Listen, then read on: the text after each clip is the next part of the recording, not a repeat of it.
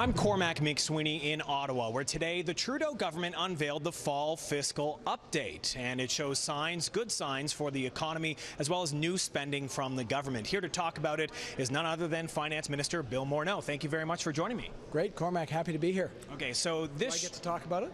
Yes, you get to talk about the fall fiscal update. So it shows that we're improving when it comes to the deficit anyway. $28.5 billion was the projected deficit in the spring. Now it's down to $19.9 billion thanks to this roaring economy. But you chose to spend some of that money, not dedicate all of that extra windfall towards paying down the deficit. Why not?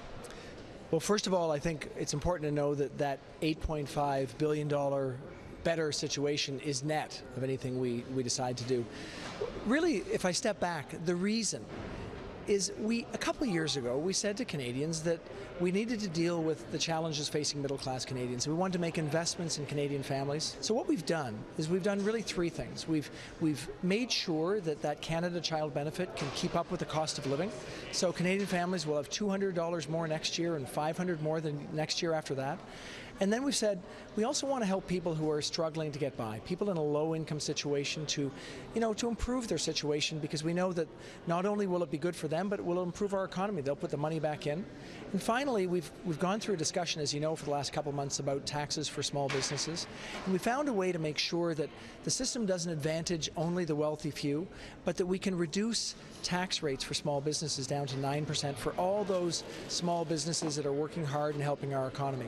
So for us, a positive economic outcome means we can invest in Canadians, and we know we can do that in a fiscally responsible way. You mentioned that you're halfway through your mandate, and yet still there is no plan to get back to balance. You're still showing deficits over the next 5 years for this outlook. Why don't you have a plan yet to get back to balance?